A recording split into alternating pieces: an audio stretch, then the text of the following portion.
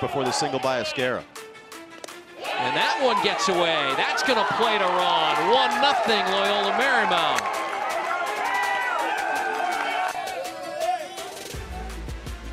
One-two, hit in the air to right field, and that's going to put ahead the St. Mary's Gaels.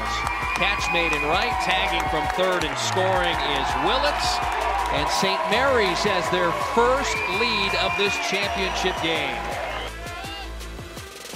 And that's lined into center field. That's going to get the job done. Novus makes the catch. Tagging at third is Esquera. The throw comes in. It's cut off. And Loyola Marymount has tied it at 2. Big response by the Lions. Many missed opportunities. Ponce's pitch home, bounce down to third. Glove there by Willits. He wins the foot race to the bag. And St. Mary's does it again. This kid's a freshman. Tough time to hit. Ewell's going to see something to hit. 2-0 fastball hit into the gap in right center field, and that's going to get down into the wall.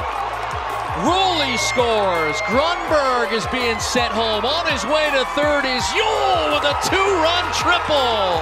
LMU jumps out on top. Almost 4 hours of baseball. The 1-1 popped him up. This might do it.